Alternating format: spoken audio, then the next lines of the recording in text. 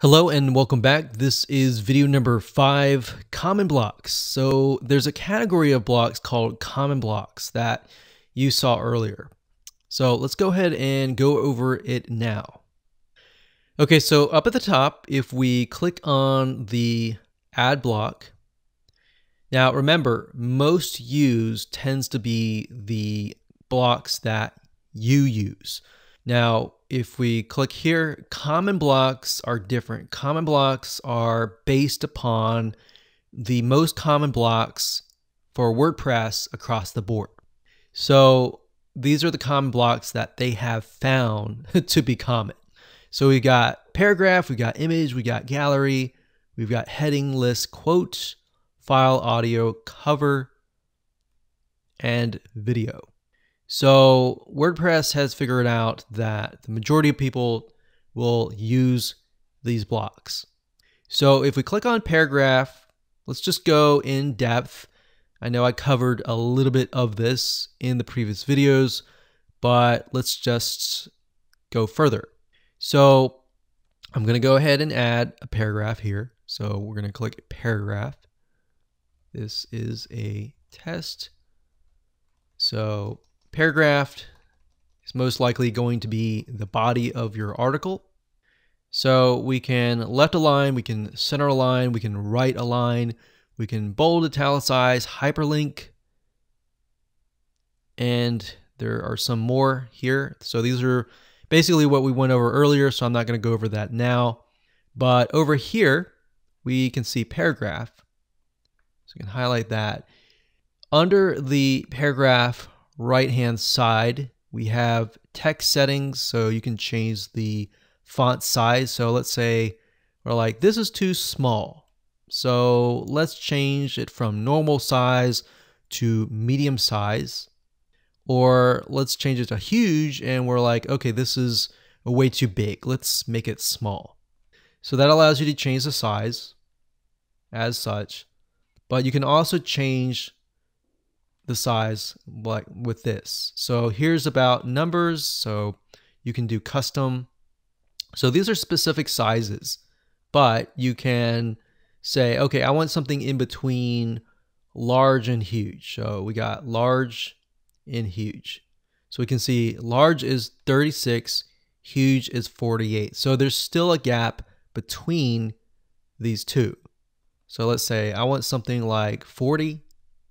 Drop cap, if we highlight the beginning word or beginning letter and we click on drop cap, this is what you see a lot of times in magazines. So it just makes it a little more professional. It looks good. All right. So there's actually studies that show that the human eye, when they see a drop cap, they look upon it and think, oh, this must be legit, or this must be important because it looks like a magazine or a newspaper. Now we have color settings, which allows you to change the background color like this. So if we scroll down, we can see that it changes the background color. And this is something that you could not have done with the classic editor. So this is a big pro. So we can change it to this. So you don't want to choose something that's just too much in your face like this, unless you know your audience and you know that's the colors that you want to use. Or maybe that fits your brand. Maybe your brand colors are pink and blue. You could do something like that. All right, so we're going to choose, let's gray, and we can choose red, blue, like that. And you got custom color, which allows you to pick a color that might not be on this list. So let's say we're going to clear this. When we clear it, it removes the background. We can click custom color, and it allows you to choose different colors that may not be on this list. You can do the same with the text color. So we can clear that, and let's say we don't like the dark blue, we can click custom color and we can choose a different color that's not on that list, like so. And under advanced, you have CSS class, but if you don't know anything about CSS, you can simply ignore that. So that's it when it comes to the paragraphed block. All right, so let's scroll down and let's go ahead and add a new block. So if we go to common blocks, we have images. So images are, and then we have galleries. So this one down here is an image, so we'll click that. Now, image is very self-explanatory. We briefly touched base on this, but all you have to do is simply upload. You can go to media library, or you can insert from an existing URL that is linking to an image. So either of those choices, you can choose. The image will show up, and that's it. So it's very, very self-explanatory. And then, of course, you have gallery, which is the same, but it's just multiple images versus one image. So let's go here. Let's add a new block under common blocks. So we went from paragraph, image, gallery. We got heading, which we touched base earlier. So you can change the size, the heading size, and the alignment to the right. We covered list actually earlier. So if we go to list doesn't have any settings on the side. It just allows you to create an unordered list, an ordered list, and do indentations to the left or the right, bold and italicize. So very, very easy to set up. So we went over quotes. We actually created one. Quotes is simple. You just click quote, you enter text. So quotes up here too. So you can change the styles. You can make it large like that or make it small.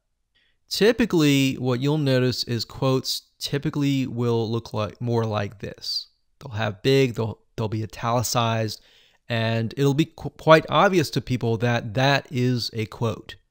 You have advanced, but like I said, most of you will not use advanced, so you don't have to even click that.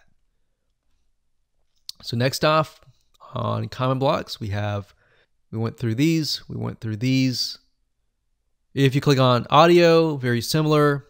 You upload the audio file as an MP3 file, and that's it. It's done. It's very, very similar to images. We'll click this here, common blocks. And then we pretty much went through all of these videos, very similar. You just have to have the video in hand on your computer. You upload it to the media library, you upload it, or you get the URL. We have file, which is again similar. If you click on file, same thing. Very similar to audio, video, and image, and gallery. And of course, the last one is the cover. So the cover is also very, very similar.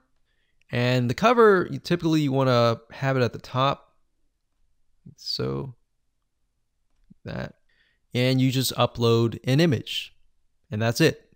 Of course, when you're done, you want to click publish and you're good to go.